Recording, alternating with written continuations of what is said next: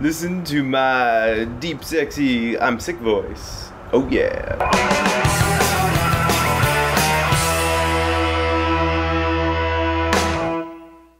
Hey, it's Chinbeard here, and if it sounds like I'm coming off of a plague, it's because I am. I got a super quick, super secret commission from Ryan Connolly over at Film Riot. They had to rearrange some of their shooting schedules and wanted to do a new sort of short project while they had a bunch of people assembled. So Ryan was like, hey Bill, can you build some things in like a couple days? And I was like, sure, why not? These are like futuristic ankle cuff things, right?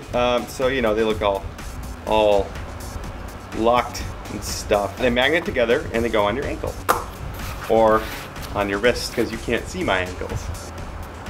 Anyway, so I'll tell you how I made them. The first thing I did was I drew up a sketch of the ankle thing and got the sketch approved by Ryan, and then I laid it out flat on a design sort of schematic so that I knew how big all the pieces need to be.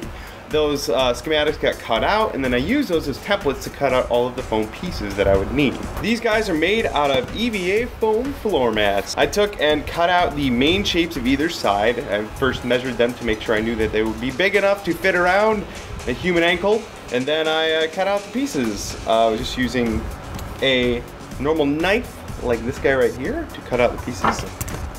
And for some of the angle cuts, I used my scroll saw, and then I cleaned up all of the angles and edges on my belt sander, which is hiding back there. The side pieces here, these guys are just thinner EVA foam. That's the craft foam you can get from a hardware store. And then these lower pieces down here are the even thinner craft foam at 2 millimeters. This stuff is 6 millimeters. The sort of inlay parts here with the design is a little trick I learned from my friend Will Morgan over at WM Armory on Facebook. Link below. We'll put together a really good video on foam fabrication, and you can check that out here. And what he did was he scored the foam with a knife, like I did, and then hit it with a heat gun so that the pieces would separate a little bit and you get these really cool looking lines. All of the bigger foam pieces were put together using my favorite adhesive, contact cement. You brush a little on either side, let it dry a little bit, and when it's ready, you just stick the two pieces together, mash them down, and they are like that for good. The rest of the build went that way for all three of the cuffs. Some of the smaller pieces and the thinner stuff just got super glued down, and then these screw pits here were just some computer case screws that I glued in place. Nothing too complicated there. And then finally, I gave it a little bit of paint. I wanted these side bits to look all nice and homogeneous, so they got a layer of black on the side. I went over the edges with some silver paint to make it look all nice and sort of weathered a little bit.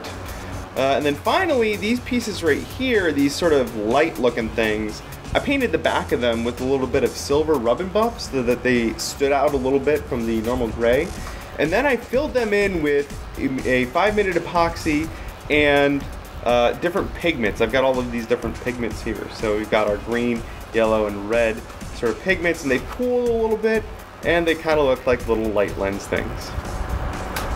So that's that. That's how these things went together. I crammed these out in a couple of days, and they are getting shipped out in about 2 minutes. Thank you for watching my little how-to on how I made these ankle cuffs. I will be doing tons and tons more how-to type things. Make sure you go and subscribe down below, and if you have questions about my build, let me know on Twitter at Chinbeard or on Facebook at facebook.com/punishedprops. Woo! Woo! The beat in my head, just dancing to the beat in my head. Just dancing to the beat in my head,